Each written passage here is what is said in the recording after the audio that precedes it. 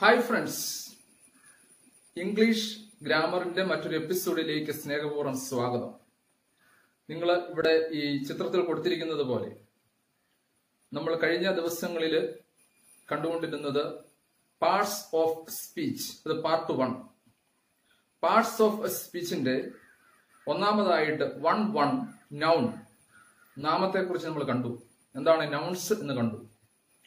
ആ നൗൺസിൽ ഇന്ന് നമ്മൾ കാണാൻ പോകുന്നത് 1 ഇപ്പം പുതിയ രീതിയിൽ ഇങ്ങനെയൊക്കെയാണ്. നമ്മൾ ഒരു എസ്സേ ഒക്കെ എഴുതുമ്പോൾ, ഒരു പേപ്പർ പ്രസന്റ് ഒക്കെ ചെയ്യുമ്പോൾ ഈ രീതിയിലാണ് നമ്പറിംഗ് ഇടുന്നത്. അത് നിങ്ങൾ പിന്നീട് പഠിക്കും. കൂടുതൽ ഉയർന്ന ക്ലാസ്സിലേക്ക് എത്തിച്ചു കഴിയുമ്പോൾ ഒരു പേപ്പർ പ്രസന്റേഷനൊക്കെ ഇത് നിങ്ങൾ പഠിക്കേണ്ടി വരും. അപ്പോൾ ഇപ്പോൾ ഇത് 1 അപ്പൊ മെയിൻ നമ്മുടെ അധ്യായം പാർട്സ് ഓഫ് സ്പീച്ച്.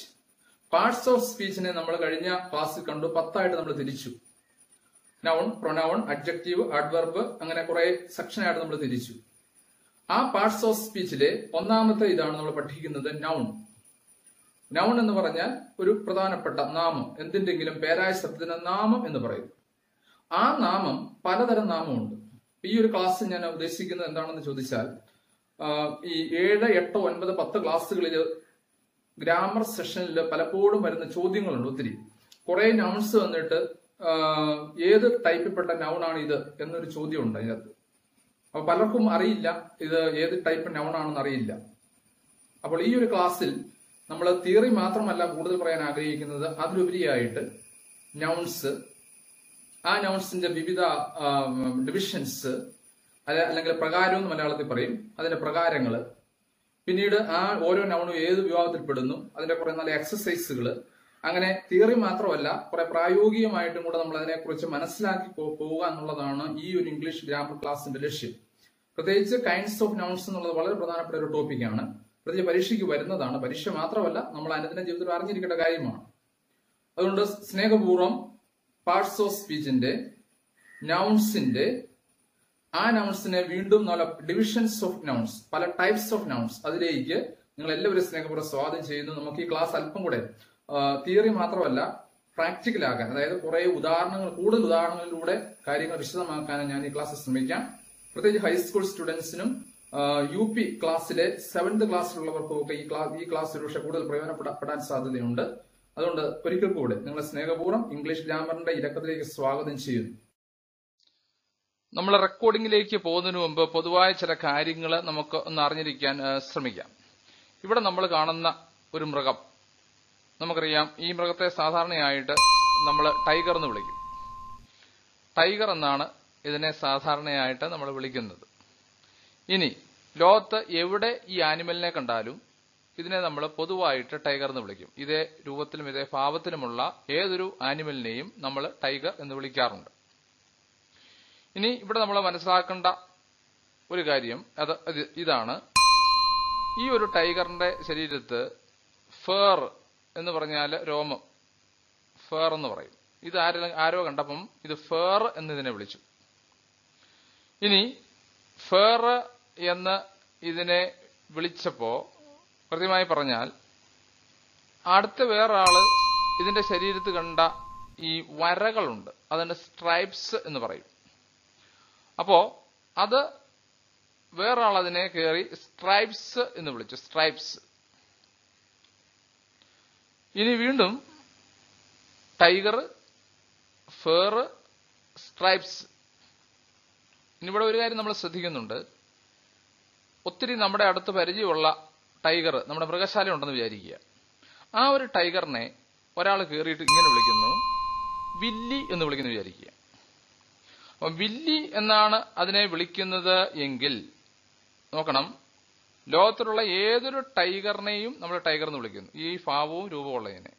അതിന്റെ ശരീരത്തിലുള്ള രോമത്തെ ഫേർ എന്ന് വിളിക്കുന്നു, സ്ട്രൈപ്സ് എന്ന് വിളിക്കുന്നു. ലോകത്ത് അമേരിക്കയിലായാലും ഇന്ത്യയിലായാലും എവിടെയാണെങ്കിലും ഇത് പൊതുവായിട്ടുള്ളൊരു പേരാണ്. പക്ഷെ വിലി എന്നുള്ളത് ഈ ഒരു ടൈഗറിനെ മാത്രം വിളിക്കുന്ന ഒരു പേരാണ്. അതുകൊണ്ട് തന്നെ നമുക്ക് പറയാൻ പറ്റും, വിലി എന്നുള്ളത് ഈ നമ്മൾ ഈ കാണുന്ന ടൈഗർ എന്ന് പറയുന്നത് കോമൺ നൗൺ എന്ന് പറയും, സാമാന്യ നാമം എന്ന് പറയും. ഫേർ നമ്മൾ പൊതുവായിട്ട് ഉപയോഗിക്കുന്ന വാക്കാണ്. സ്ട്രൈപ്സ് ഏതൊരു ടൈഗറിന് ഉപയോഗിക്കുന്ന വാക്കാണ്. പക്ഷെ വില്ലി എന്നുള്ളത് ഈ ടൈഗറിന് വേണ്ടി മാത്രം ഉപയോഗിക്കുന്ന വാക്കാണ്. അതുകൊണ്ട് ഇതിനെ നമ്മൾ പ്രോപ്പർ നൗൺ എന്ന് പറയും. വില്ലി എന്ന് പറയുന്ന പേര്. അപ്പം അതല്ലെങ്കിൽ മലയാളത്തിൽ സംജ്ഞാനാമം എന്നാ പറയുക. നമ്മളത് കാണുന്നുണ്ട്, വീണ്ടും കാണുന്നുണ്ട്. ഇനി നമുക്ക് വേറൊരു ഉദാഹരണം കാണാൻ ശ്രമിക്കാം. അത് ഇതാണ്. ഒരു മരം. എല്ലാവരും നമ്മൾ മരം എന്ന് പറയുന്നു. ഇതിനെ മരം എന്നാ പറയാ. ലോകത്തുള്ള എവിടെ നമ്മൾ പോയാലും അവിടെ എല്ലാം ട്രീ എന്ന് ഇതിനെ പറയും. ട്രീ. ഇനി ഈ ട്രീയുടെ ലീഫ്, ഇലകൾ നോക്കുക. ആ ട്രീക്ക് ബ്രാഞ്ച് ഉണ്ട്. ലോകത്ത് എവിടെ ചെന്നാലും ഏത് ട്രീ നോക്കിയിട്ട് നമ്മൾ പറയും ലീഫാന്ന് പറയും, ബ്രാഞ്ചാന്ന് പറയും. ഇനി ലോകത്ത് ഏതൊരു ട്രീയുടെയും ട്രങ്ക് എന്ന് പറഞ്ഞാൽ ഈ കാണുന്ന അതിന്റെ തായ്തണ്ട്, ട്രങ്ക്. ഇപ്പൊ എവിടെ ചെന്നാലും ഏത് ട്രീയെ നമ്മൾ പറയും ട്രങ്ക് എന്ന് പറയും. അതിന് വേറൊരു പേര് പറയല. അപ്പൊ ഇത് ലോകത്ത് പൊതുവായിട്ട് ഉപയോഗിക്കുന്നതാണ് ട്രങ്ക്, ബ്രാഞ്ച്, ലീഫ്, ട്രീ എന്നൊക്കെ പറയാം. അപ്പൊ ഇത് പൊതുനാമമാണ്. ഇത്രയും രണ്ട് കാര്യങ്ങൾ നമ്മൾ ഓർത്തിരിക്കുന്നു. അതുകൊണ്ട് നമ്മൾ ചെറിയൊരു ഡെഫിനേഷൻ ഇവിടെ പഠിക്കുന്നുണ്ട്. അതാണ് ഇത് ഉദ്ദേശം എന്ന് പറയാം. അതിതാണ്, നമുക്ക് ഓർക്കാം. എന്താണ് നമുക്ക് ഓർക്കാനുള്ളത്? The function of the noun. ഒരു നൗണിന്റെ ഫങ്ഷൻ എന്ന് പറയുന്നത്, അതിന്റെ ഉത്തരവാദിത്വം എന്ന് പറയുന്നത് എന്താണ്? ഈസ്, ഇനി അടുത്തത് ശ്രദ്ധിക്കാം, to tell the name of somebody. ആരുടെയെങ്കിലും വ്യക്തികളുടെ പേര് പറയുകയോ. നെയിം ഓഫ് സംബഡി, ഒരു നൗണിന്റെ പേര് ഒരു വ്യക്തിയാകാം, ഒരു വസ്തുവാകാം, പലതുമാകാം. ഓർ സംതിങ്, അതാണ് സംതിങ് എന്ന് പറയാം, ഒരു വസ്തുവിന്റെ. അപ്പൊ ഇതിനൊരു പേര് കൊടുക്കുന്നു. അപ്പൊ ഇവിടെ നോക്കുക, ഇവിടെ നമുക്കൊന്ന് ശ്രദ്ധിക്കാം. ഇവിടെ നമ്മൾ കാണുന്ന എല്ലാ ടൈഗർ, ഫേർ, സ്ട്രൈപ്സ്, വില്ലി, ഇനി ഇവിടെ ട്രീ, ലീഫ്, ബ്രാഞ്ച്, ട്രങ്ക്, ഇതെല്ലാം നമുക്ക് ഓർക്കാം. ഇതെല്ലാം പൊതു പേര് ആരോ കൊടുത്തതാ, നാമങ്ങളാണ്. കൃത്യമായിട്ട് ഈ നാമങ്ങളെ പലതരത്തിൽ നമ്മൾ തിരിച്ചിട്ടുണ്ട്. അതുകൊണ്ട് പൊതുവായിട്ട് നമ്മൾ ഡെഫിനിഷൻ പഠിക്കുന്നു. The function of the noun is to tell the name of somebody or something. എന്തിന്റെയെങ്കിലും പേര്, എന്തൊരു വസ്തുവയോ വ്യക്തിയോടോ പേര് പറയുക എന്നുള്ളതാണ് the function of the noun എന്ന് പറയുന്നത്. So first of all, let us see the types of nouns. Common noun, proper noun, concrete noun, abstract noun, collective nouns. ഇനി ഒരു 3 division ഉണ്ട്. അത് സത്യത്തില് പരമ്പരാഗത ശൈലിയിൽ കൃത്യമായിട്ട് ഒരു ഡിവിഷൻ ഉള്ളതല്ല. അതായത് ടൈപ്സ് ഓഫ് നൗൺസ് എന്ന് നിങ്ങളെ ടീച്ചർ ക്ലാസ് പഠിപ്പിച്ചിട്ടുണ്ടെങ്കിൽ ഒരുപക്ഷെ ഈ 5 ടൈപ്പ് കൊണ്ട് അവർ നിർത്തിയിട്ടുണ്ടാവും. ഇനി വരുന്നത് പരമ്പരാഗത ശൈലി വരുന്നില്ലെങ്കിലും നൗൺസിന്റെ പലതരം നൗൺസുകളാണ്. അത് അത്ര പ്രാധാന്യമുള്ളതല്ലെങ്കിലും നമ്മൾ അറിഞ്ഞിരിക്കണം. അത് ഈ ഡിവിഷനിൽ വരുന്നില്ലെങ്കിൽ ഞാൻ അതിനകത്ത് പെടുത്തിയിരിക്കുക, ആ ഡിവിഷനിൽ പെടുത്തിയിരിക്കുക.